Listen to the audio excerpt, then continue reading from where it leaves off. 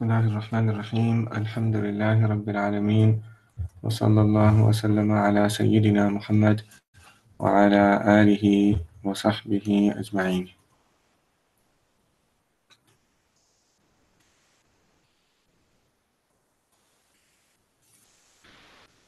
Okay, so today is the 13th episode of Why Sincere Questions, Sincere Answers. And today's question is, why did the Prophet Sallallahu Alaihi Wasallam fight so many wars? So let's look at this question and the end of it. Why did the Prophet Sallallahu Alaihi Wasallam fight so many wars? Often when we've seen that when these questions are posed, they make assumptions. And so we have to carefully understand what exactly is being asked before we answer a question.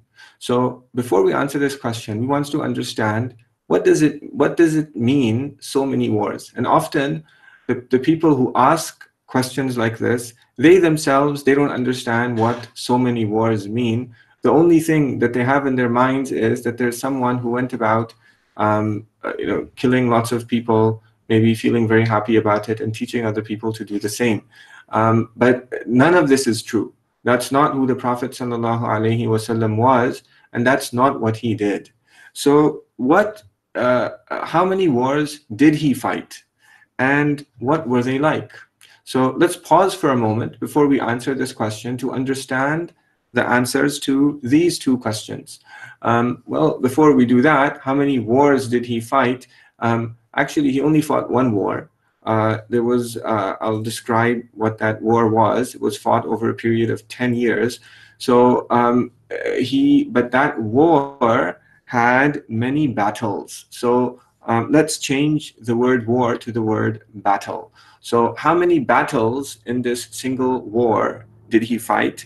Well, if you look at the numbers, they add up to quite a few.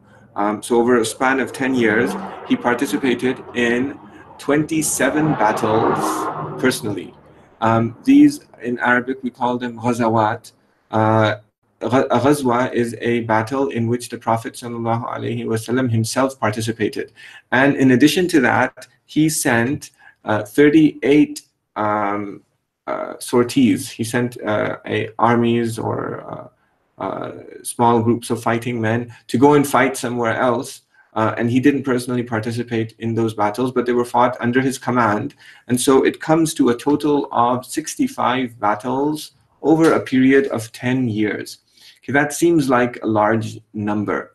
But let's ask the next question, what were they like? And let's ask particularly how many people died. I'm taking all of these numbers from a survey that's done by a contemporary Egyptian historian. His name is Raghib Sirjani. He has a number of articles he's written on this topic. And so he did this analysis. I'm borrowing his numbers. And so he added up the number of casualties, the number of people who died in the battles. And in these 65 battles, the total number of Muslims that died were 262.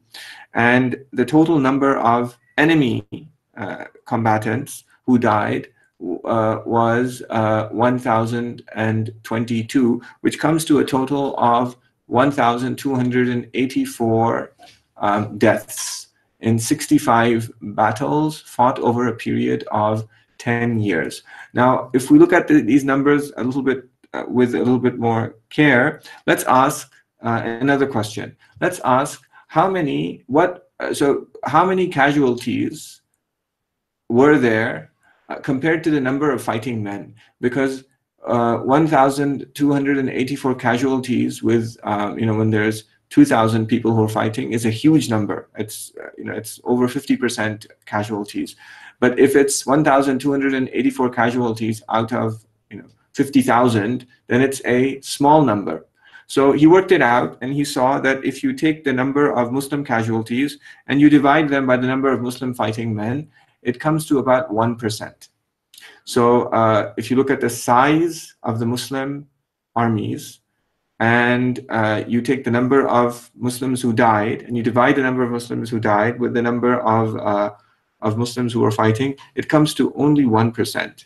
And if you do the same thing for the enemy, this says Muslim, it's a mistake, it should be the enemy force, it comes to 2%. So, and virtually every single battle was won by the Muslims, was won by the Prophet sallallahu alaihi wasallam. So immediately that tells us something that we'll see later on, that the victories were, none of the victories were followed by bloodshed and widespread pillaging and all of these things that are associated with war. None of that happened. Only 2% of the fighting men of the enemy force were killed, and that comes to an average of 1.5%. Between the Muslim army and the enemy army, statistically, you have to be a little bit. You have to. It might not be 1.5% total, but if you just take the average between Muslims and the enemy force, it comes to 1.5%. Just for comparison, if you look at the Second World War, it had 55 million casualties. 55 million people died in the Second World War over a span of not very, I forget the number of years, but it's around the same time, maybe fewer number of years. And if you compare 1,284 to 55 million, it becomes virtually zero. And if you do the same exercise, you take the number of casualties, the number of people who died, and you divide it by the number of fighting men, it comes to 340%. And immediately you say, how can the number of people that died be more than the number of people who were fighting? And the answer is very simple, that there's many people who were killed. Most of the people who were killed in the Second World War were not fighting at all. So this is, I want to just pause here for a second and just think about the way that we study the Second World War. The Second World War, it's told all of us, we study it from the perspective of those who won the Second World War, the Allies. And when we study it from the perspective of the Allies, it's a heroic battle, a race to make the nuclear bomb, a battle against evil, and of bravery and resistance and the mobilization of entire countries, and all of the women telling the men to go and fight. That's how the Second World War is told. The story of the Second World War is a glorious story. And 55 million people died in the Second World War. And the vast majority of those people were not fighting at all. The Second World War was not a glorious battle. The Second World War was murder. It's just, and people, and the amount of misery and suffering that it caused was unknown before that in human history.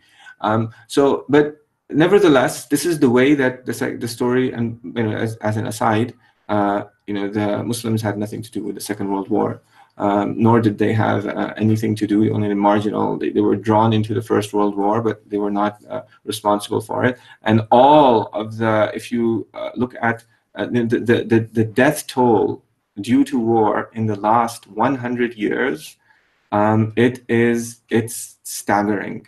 And the last 100, maybe 200 years, if you add it up, have been the bloodiest years in the history of humanity. And the blood of all of these years is not in the hands of the Muslims. It's not in the hands of the Prophet sallallahu alaihi wasallam. And so when we look at questions like this, we have to be objective and look at facts at the way that they are, and present history the way that it happened. So what I was trying to say was that it's such a shame that a war like the Second World War, which was so bloody, so cruel, so such a huge tragedy. That this battle is studied as being a glorious victory against evil, and yet when we look at the battles of the Prophet sallallahu alaihi wasallam, they're presented as something that that anyone who follows him should be ashamed of. Nothing could be further than from the truth. And let's dig around and try and understand better what exactly happened, and we'll see why that's the case. So this comparison, I want you to, so there have been many battles that have been fought in history. Actually, if you study history, history is virtually traditional. The traditional study of history is being nothing more than the study of battles, this battle and that battle and this battle and that battle. Much of history has been made because of decisive victories at decisive battles. And when we look back, history is all about battles. History is largely the traditional study of history. Modern historians are taking a different approach, but traditional study of history has been the study of war. And war happens. War happens. And it has always happened, and it still happens. So the question is that if war happens, then how should it be fought? So war happens. War is happening now as we speak in many places in the world. War happened in the 1940s, Second World War. War happened in the early 1900s, First World War. War happened. You can go on, list all of these wars. Wars have happened throughout human history. The question is, when it does, how should it be fought? Just last night, I was with a good friend of mine. He's a Muslim. He didn't grow up as a Muslim, and he lived in America in a military town with naval bases and air force bases. And he came and grew up in a traditional Christian family, church-going parents, and he recalls how the church used to be attended mainly by U.S. soldiers, and they found it. And so the way that Christianity, the version of Christianity that is popularly told, the way that it's described as being as a religion of peace and a religion of love and turning the other cheek, the soldiers, the Christian soldiers in the U.S. Army, they felt a deep conflict. They felt a deep conflict with serving in an army and being paid to kill people, and between their Christian faith. And that conflict was probably made even deeper by the nature of war, what war has become. What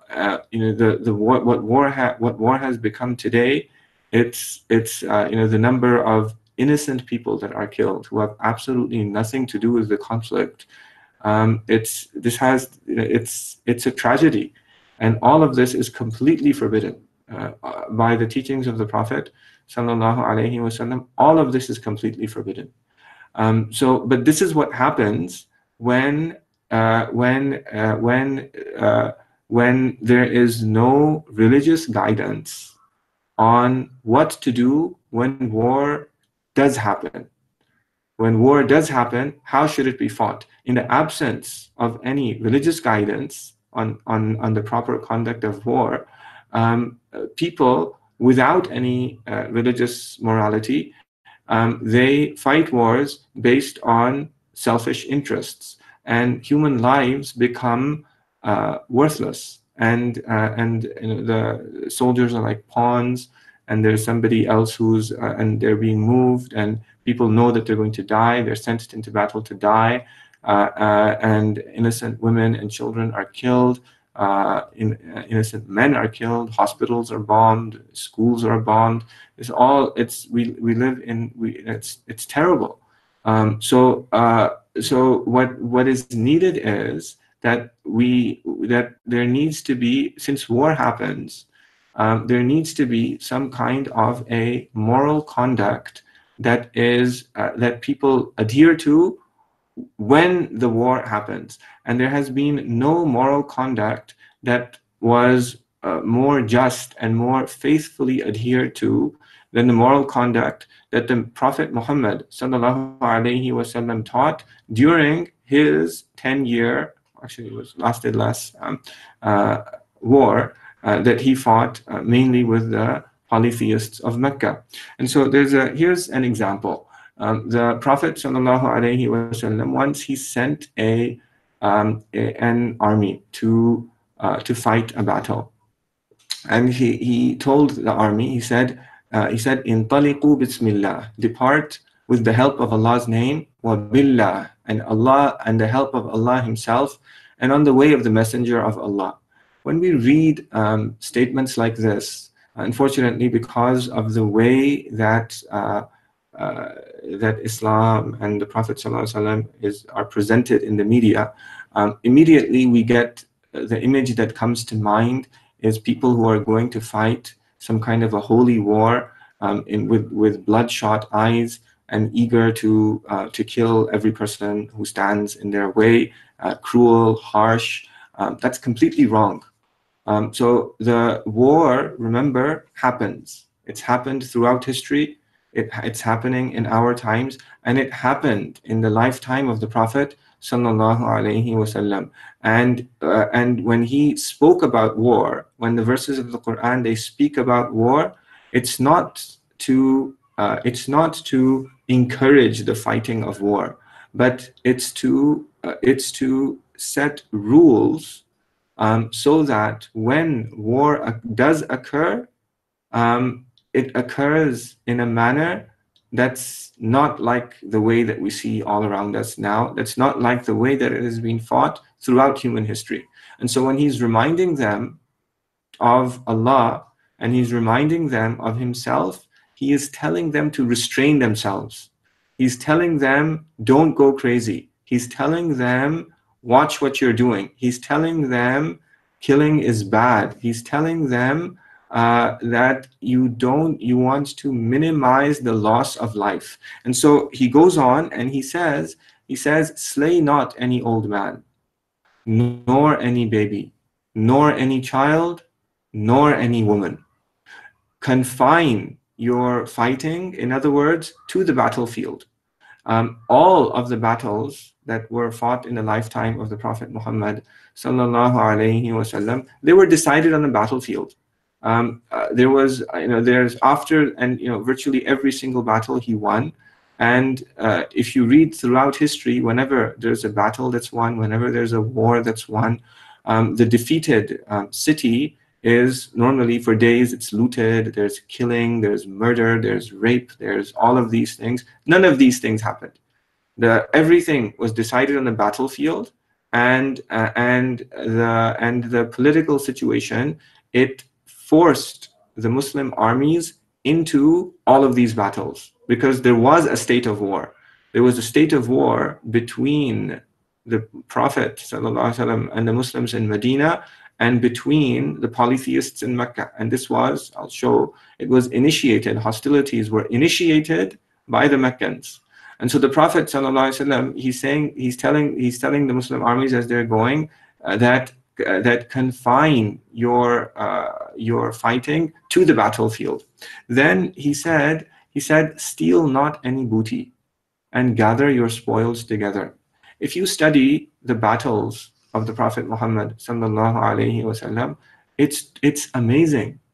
Why is it amazing? It's amazing because the first battle, the first and often considered the greatest battle, Ghazwat Badr, the Battle of Badr, which happened in the month of Ramadan, and the anniversary is in another 2 days of the Battle of Badr. After the battle, there was a discussion about the spoils of war. So when the Meccan army was defeated, they ran away. When they're running away, they leave behind their money, they leave behind all of the things that they brought because they want to reduce their weight and just run away as fast as they can. And so there's money, there's tents, there's weapons, there's animals, there's all of these things that are left behind, and the Muslims, what do? They stop. They disagree. The Muslim army disagrees, but they stop, and they have a disagreement about how the spoils of war should be distributed. And the opening verses of Surah Al-Anfal are revealed, and Allah subhanahu wa ta'ala says, يَسْأَلُونَكَ عَنِ الْأَنفَالِ قُلِ الْأَنفَالُ لِلَّهِ وَالرَّسُولِ فَاتَّقُوا اللَّهَ وَأَصْلِحُوا ذَاتَ بَيْنِكُمْ وَأَطِيعُوا اللَّهَ وَرَسُولَهُ إِن كُنتُم مُؤْمِنِينَ. He says that they ask you about the spoils of war.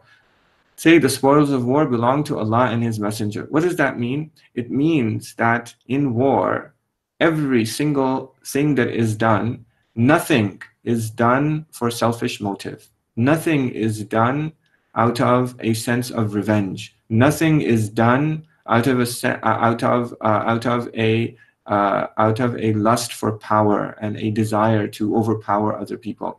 At every moment, every decision is deferred to the Prophet sallallahu alaihi wasallam and Allah subhanahu wa ta'ala, who will tell you how to make that decision in a moral way. And so the way that the spoils of war were distributed, it's like the war is over, cessation of hostilities, and everybody just stops.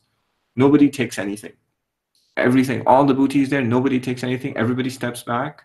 There's somebody who's appointed, he goes, he collects everything. That's what the Prophet is saying, sallallahu alaihi wasallam, steal not any booty and gather your spoils together. And then it's divided between the fighting force, because the fighting force were not a professional paid army. They went out because they were forced to go out and fight in order to defend their freedom, to practice their faith freely. They weren't professional fighters. And so the spoils of war were divided between them, and a share was sent back to the state treasury in order to be used to help the poor. So this is amazing. This doesn't even happen in our times. Okay, so he says, steal not any booty, gather your spoils together. And he said, how did he end his advice? He said, make reconciliation and have excellent conduct. For verily Allah loves those who have excellent conduct. And this is why the number of people who were killed in the 65 battles over a period of 10 years was so small. So if we return to our question, why did the Prophet sallallahu alaihi wasallam fight so many wars? Now we have a good understanding of the number of wars or battles that he did fight and what they were like. Let's now look look at how this question should be answered. So why did he fight so many wars? Well, the Prophet sallallahu alaihi wasallam fought a single war. Not so many wars, a single war. And it was fought over a period of 10 years, probably less than 10 years. The conquest of Mecca was after 8 years. He said he fought a single war over a period of 10 years after 13 years of non-violent resistance. So what happened? The Prophet sallallahu alaihi wasallam, he stood up and he called people to worship. He called the Meccans to worship one God. He called them to leave aside their idol worship, and he called them to not steal the wealth of the orphan, to not kill their daughters, not to commit female infanticide, to distribute inheritance justly, not to prevent women from receiving their inheritance, to give inheritance to women, to give inheritance to orphans, to feed the poor, to not cheat, to be honest. He called them to live honest and moral lives and to worship Allah subhanahu wa ta'ala alone, and he had success. And since he had success, and that threatened the position of the Meccans as the custodians of idolatry in the Arabian Peninsula, so they persecuted him and his followers.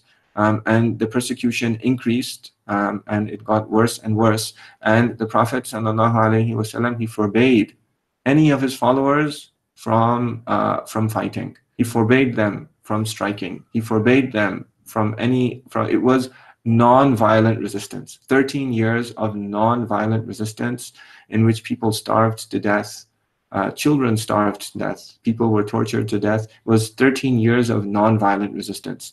Then after that, there was a direct attempt on his life, and because of that, he left Mecca. He went to Medina, and he was welcomed into Medina by people who willingly and happily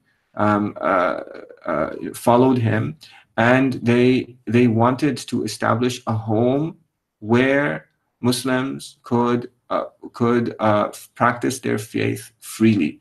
But when they did that, they continued to be a threat to the idolatrous establishment of the Arabian Peninsula, and so the battles continued. From the point when the Prophet ﷺ left Mecca for Medina, there was a state of war between Mecca and Medina, and so there's a state of war, and there's a state of that was the state of things. There was each side considered the other side themselves to be a state of war against the other side, and these hostilities were initiated by the Meccans. And so that his followers could practice their faith with complete freedom, he asserted himself, and he fought battles, and he fought these battles with strength and bravery, but without any aggression or arrogance.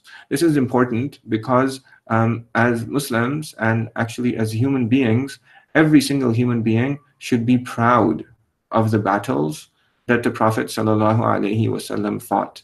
These are the noblest, and there were all of them were fought against, almost all of them were fought against numbers that were far greater.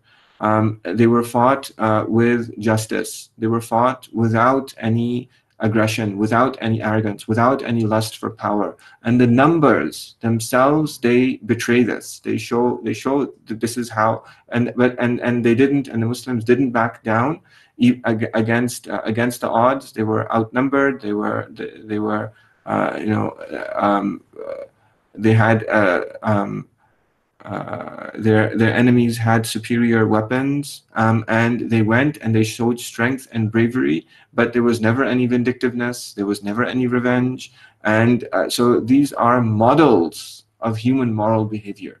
And so this is something that everybody should be proud of. These battles, they were fought with strength and bravery, without any aggression and arrogance, and they ended in reconciliation. So in the 8th year after the Prophet ﷺ, he came to Medina, he came back to Mecca, and the conquest of Mecca, the greatest victory in his lifetime.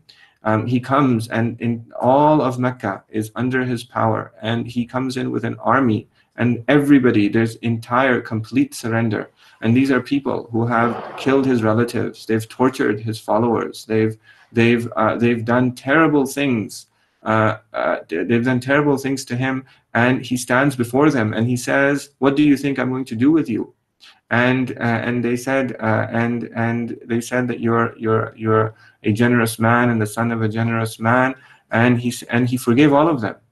He forgave all of them, and this was the day when people they entered into Islam. They became his followers in huge numbers, because all along they knew that he had the moral upper hand. All along they knew that they were the ones who were full of aggression and arrogance and hatred and envy and vindictiveness and all of these things. And he came, he forgave all of them, and they entered into Islam in huge numbers. And so this is how this war ended. Is there in the history of mankind any war that has ended in this way? I don't know of any. I don't think there was any war in the history of mankind that has ended in this way. And so this war that he fought over a period of 10 years, fewer than 10 years, it ended in reconciliation. He set a model for the proper conduct of war forever after. And so when we read about this, the only thing that we can say is Sallallahu Alaihi Wasallam. May Allah subhanahu wa ta'ala bless him and give him peace. So that's the answer to today's question. Does anybody have any questions?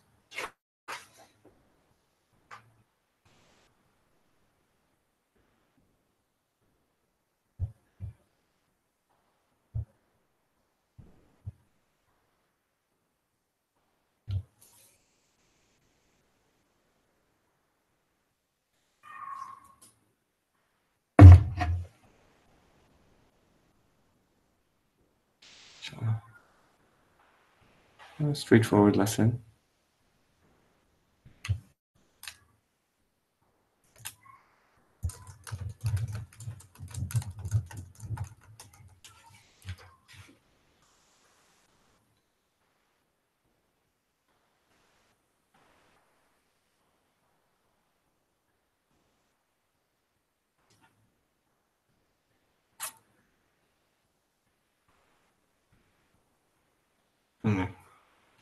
Okay.